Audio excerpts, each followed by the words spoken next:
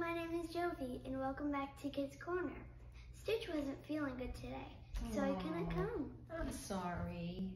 Hope he didn't get you sick. Nope. Okay. So, Jovi, what's our letter today? Why? Why? What's for why, Grancy? The letter for why, I don't think you know this one, is Yoke. Like the yolk in the egg? Not like the yolk in the egg. It's spelled differently. That one's spelled Y-O-L-K. This yolk is spelled Y-O-K-E. Okay? Here's a picture. This wooden cross piece that attaches those two oxen. That's a yoke. You want to hold that up? You want to take that closer to our camera?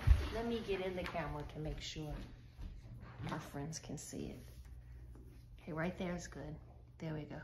The wooden cross piece is a yoke. Right there. Right. Hold it right there while I read this, okay? Just real still right there. It's fastened over the necks of two animals and attached to a plow or a cart, like on a farm, to pull. The yoke is used to help carry or pull heavy objects by distributing the weight evenly on both shoulders, so the two animals share the work. The picture left us. That's okay, I think that's not. So let me read that part over again. A yoke is used to help carry or pull heavy weight by distributing the weight evenly on both shoulders. So in other words, if we were pulling something heavy and we were side by side and I was pulling and you were pulling, if we had that wooden yoke on us that was attached, we would both pull the same. So it kind of evens out things. Okay?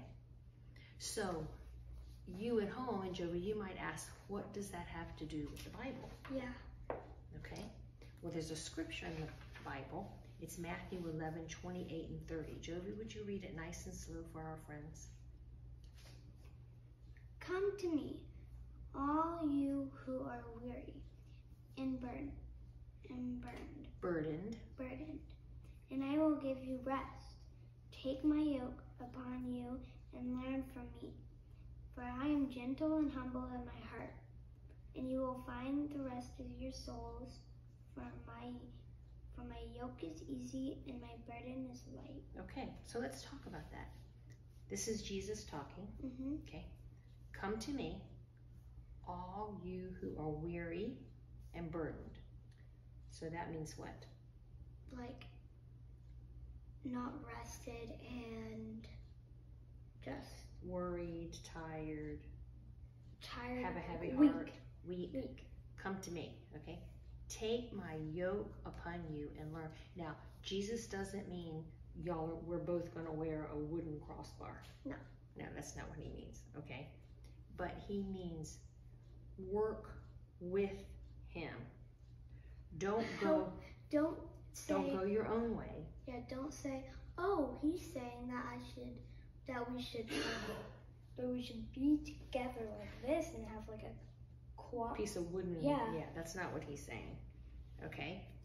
It says, when I bear Jesus's yoke, I can't go my own way. I go his way. Oh, wait, when Jesus told you to do something, you do it his way. Right. So what does that mean not what does it mean? How does that bring you rest when you do Jesus's way? 'Cause then he like serves you the honor of God to unweak that strong bad. Like, let's say you were having a bad day. Okay. And Jesus was saying, please follow my rules and you will not have a bad day anymore. That's right. So let's say they were being mean and then the other person was bullying them. Okay.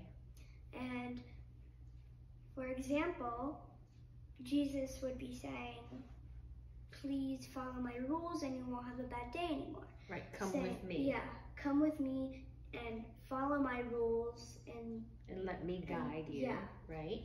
Okay, all right. So wouldn't that be an awesome thing though, to be yoked to Jesus all the time? Oh yeah. Can we be yoked to him all the time? Yeah. Yeah, We certainly can. So maybe we should all try to do that. Yeah. All right, let's have a prayer. Dear Lord, thank you for this lesson on being with you and remaining in you so that we can give you our burdens and find rest in you. Amen. Amen. Bye. We have one more letter to do. The letter Z.